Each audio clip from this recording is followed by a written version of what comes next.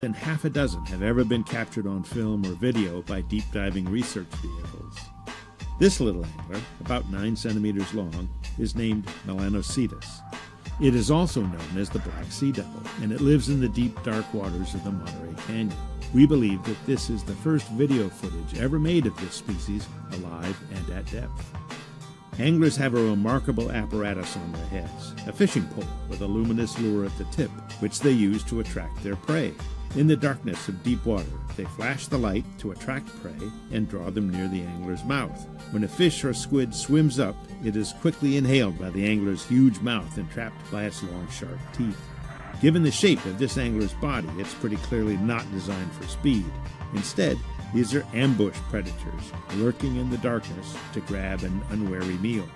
Another thing we can tell from the shape of the body is that this is a female. In this species, the males are much smaller, and they lack the fishing pole and lure. Males are ill-equipped for feeding, and their sole responsibility appears to be to find a female and mate with her as soon as possible.